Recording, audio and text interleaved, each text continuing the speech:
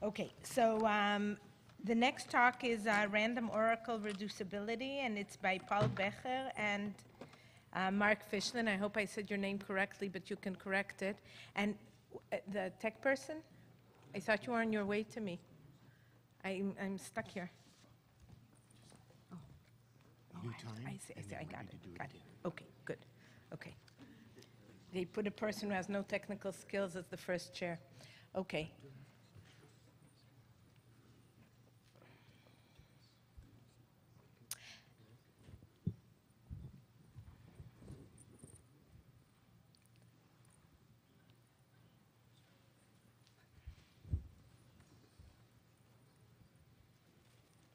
Paul? Paul? Yep. While you're getting ready, I want to draw your attention to the fact that there's a monitor there with the time. It seemed like Evgeny was missing it. So, Okay. You see it on the floor? Yeah? Okay. Okay. You were ignoring it. Okay, sorry. Okay. Okay, so there you go. Okay, thanks for the introduction. This work is joint work with Marc Fischlin and is, in a nutshell, on relating the random oracles of two cryptographic schemes. But let's start at the beginning. So consider this situation. We have two cryptographic schemes, A and B, and these schemes come with a proof, as they should be, under certain assumptions. So for scheme A, we have some set of assumptions A, and for scheme B, we have possibly a different set of assumptions B. So if we assume furthermore that these schemes are for the same purpose, we may ask ourselves which one of the scheme is better. So for example, one may be more efficient than the other, or the assumptions of the one scheme might be milder or even a subset of the assumptions of the other scheme. And there are purpose-specific properties such as the ciphertext size, for example, if we're talking about an encryption scheme. So this is rather easy to assess in the standard model if we want to see which one of the schemes is better. Now, if we consider the very same situation, but this time these proofs come in the random oracle model. So scheme A is proven secure under A in the random oracle model, and scheme B is proven secure under B in the random oracle model. It is now much less clear which one of the scheme is better. So the comparison is kind of biased by this random oracle dependency. What do we mean by that? For example, we could have the case that that scheme A, the assumptions of scheme A, are a strict subset of the assumption of scheme B. But scheme A might use more of the power of that the random oracle gives it. So for example, it might need that the hash function is perfectly one-way or collision resistant or has some other properties which we don't know or cannot assess. On the other hand, scheme B could be use this random oracle to could use much less power that we are given by this random oracle. Or in the extreme case, the random oracle of scheme A might even be uninstantiable. So what's the solution to this? We could look at how the random oracle is being used by isolating all the properties that are being used. But this is sometimes not clear how to do this, or it can be very tedious. Instead, what we propose here in this work is the standard cryptographer's approach. That is, we want to use a reduction.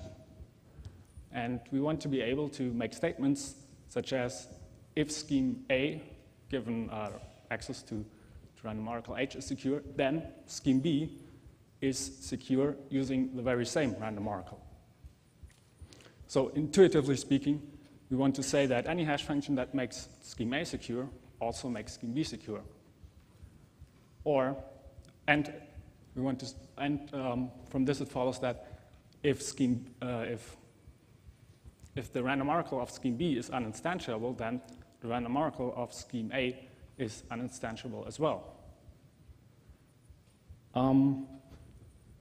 So you might have noticed this function h, this hierarchical t here, which we would like to view as a transformation function, because the random oracles of two schemes are not necessarily compatible, in the sense that in the one scheme we may want to have bit strings of a certain length, and in the other scheme we might work with group elements. So we slot in here a transformation function that guarantees this structural compatibility. So what we get with this notion is a relative security notion. That is, we're not saying scheme A is secure, but if scheme A is secure with this hash function, then scheme B will be secure with this hash function as well.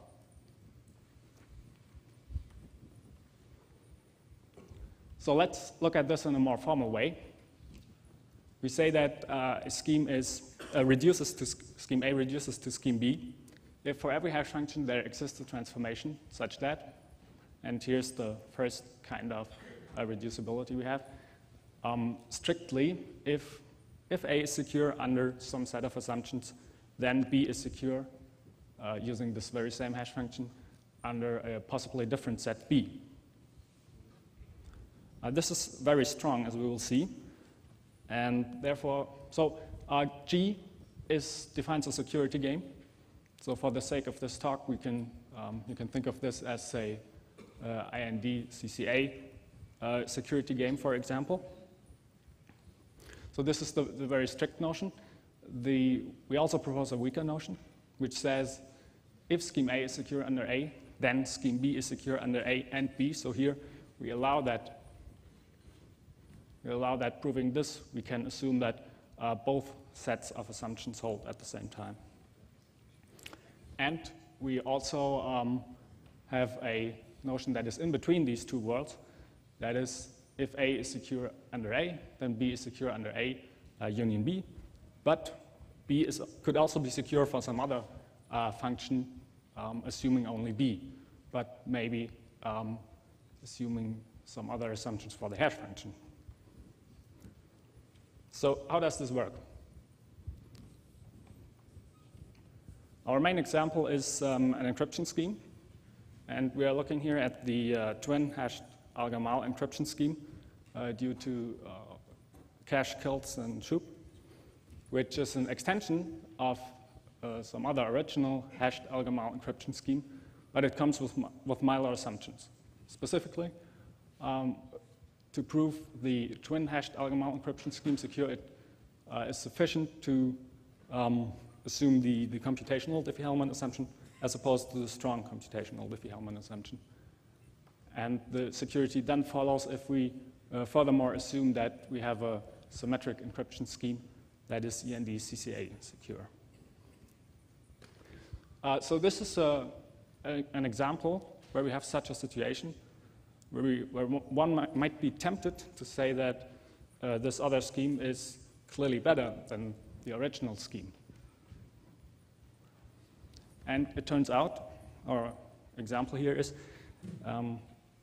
we look at a variant of this twin hashed ElGamal scheme, and it turns out that this variant is in fact strongly reducible to the original scheme. Some details. The proof is done in two steps. So first, we show that we have a weak reducibility from the twin scheme to the original scheme. And then we prove that the twin scheme itself, on its own, is secure in the random oracle model, by which we conclude that we also have a strong reducibility. So I won't go into the full details of these two schemes, but I would like to draw your attention to the use of the random oracle, which is being used to derive a symmetric key here from two group elements, randomness and the public key to the Y, to the randomness. And in the twin hashed ElGamal scheme, we have three group elements. We then use only half of this key to encrypt the actual message. So here it is clear that we cannot use directly this hash function because we have here three group elements as opposed to 2 group elements. So this is where we need some kind of transformation function. And it turns out that this transformation function, which takes triples of group elements and applies the hash function, the oracle here, twice and concatenates, is indeed a good transformation function for this.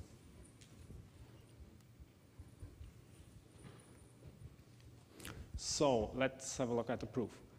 So we assume we have an adversary against the twin Diffie-Hellman scheme, the twin hashed ElGamal scheme. And this adversary is going to ask hash queries, random oracle queries. And this will be triples. So we are going to construct an adversary A that attacks the original scheme. And this adversary has to answer these queries. And it does this by simply implementing the transformation function. So that is for a given triple ABC.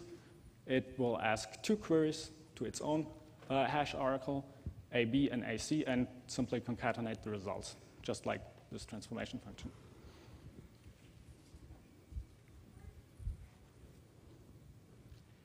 A will also have to handle decryption queries. We have one public key from the original scheme, the other public key, which is used in the twin hashed ElGamal scheme. This one we simulate ourselves, so we have the private key, x1. We give the 2 public key parts to adversary B, and B will ask some kind of decryption queries, which are these. Since we simulate the 1/2 of the key by ourselves, which is this part, we can check if this is indeed a proper ciphertext. And we will do this by reusing the randomness that we obtain here and taking this to our private key.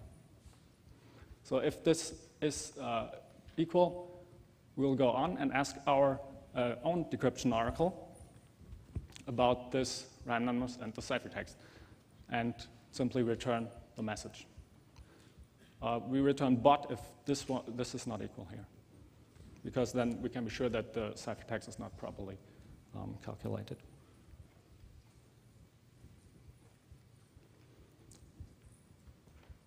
The challenge query is answered analogously. So we're given 2 messages, M1, M0. We forward these to our own encryption oracle, get back a ciphertext Y, which is the randomness, and C. We use, again, this randomness to calculate our part of the key and simply feed this back to the adversary B.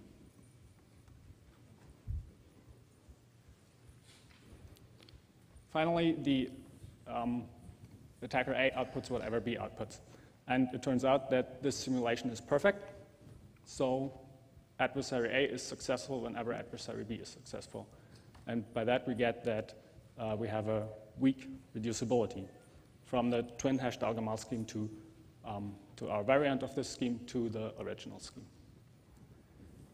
The next step of the proof would be to show that this variant is also secure on its own, which is a bit more technical, so we'll have to look at the paper for that. And by these 2 results, we then conclude that we also have a strong reducibility.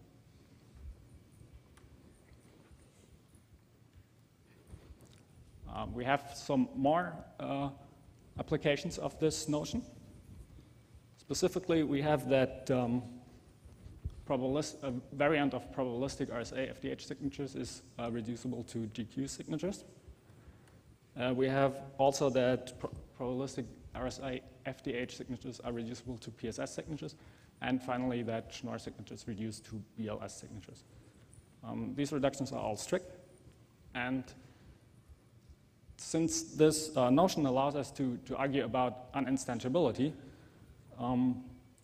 yeah, this is very interesting for these schemes. Okay. So I saved some time.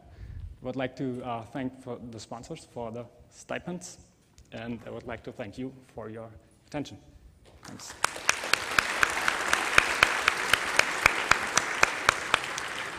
We do have time for a question.